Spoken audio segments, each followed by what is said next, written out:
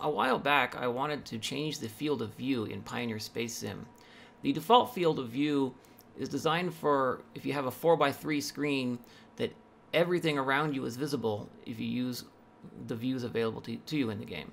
The problem with that is that it meant everything was zoomed out so much that you couldn't see the sun from the Earth, for example, or you couldn't see the Earth from the moon and so forth. It made everything look, really distant and small. So I adjusted the field of view to a realistic level, or a more realistic level, but then the problem, of course, becomes that you have mostly blind spots. So a head tracker was really necessary, but the only way to look around from within your ship was to hold down the middle mouse button and move the mouse around. But I managed to get a head tracking to work using a couple of programs here. You see I have mouse emulation set up on my OpenTrack, and here I have a program called Universal Control Remapper, and I have a joystick button set to activate the middle mouse button, and the toggle mode means that it will hold the middle mouse button until I hit this button again.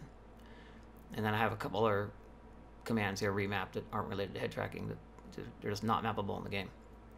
And the mapping I had to make really low because the default mapping, which is something like that, meant that if I turned my head to about to the edge of my monitor, it'd get about 1.5 to 2.5 to 3 rotations all the way around. So this had to be a lot smoother. And the only other thing I had to do was go into options. Well, I had to invert the pitch, and then I have buttons here. The same button that toggles the holding of the middle mouse button will also toggle the head tracker on and off. And when the head tracker starts, it will assume my head is centered. If I don't like that, I have another button that I can recenter the head position with. And then a third button I could use to just turn off the tracking, just in case these two become out of sync with one another. Now I have a G27 steering wheel and shifter and my Extreme 3D joystick, so I have a lot of buttons available that I can use for games. So let's go ahead and go into the game here. I'm in orbit around Phobos, and I'll activate the head tracker. There we go. Now I can look around. So there's Phobos. Now normally in playing the game you wouldn't see the, whoops, I just turned off the head tracker. Let's reset that. I touched the mouse. Normally in the game you wouldn't see the mouse cursor there. But yeah, there's the sun. You can actually see the sun from Mars orbit, and there is Mars. And there's a Phobos base coming into view there. Now, one thing I had to do when changing the field of view also is to change the skybox. The default skybox in the game is very low res and has built-in stars, and it gets zoomed in so much that it just becomes a bunch of white blobs. So I made a high-res skybox that's just the cloud, and I let the game draw the stars. Right now it's at 75% density. And by the way, right there is all the way to the left.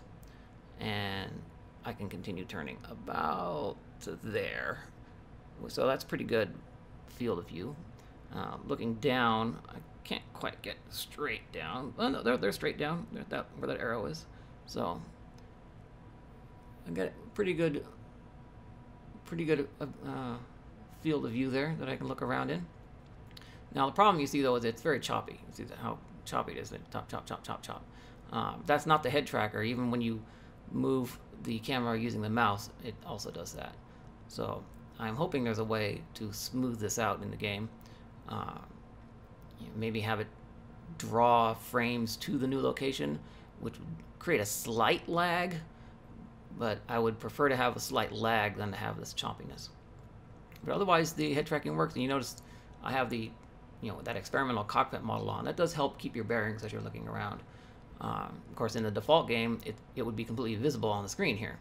But now, with this field of view, it is only visible when I'm turning my head around. So that's actually quite useful, even though doesn't necessarily represent the ship model that you're in. But it's pretty cool. But yeah, there you go, head tracking in Pioneer Space Sim. It works, sort of.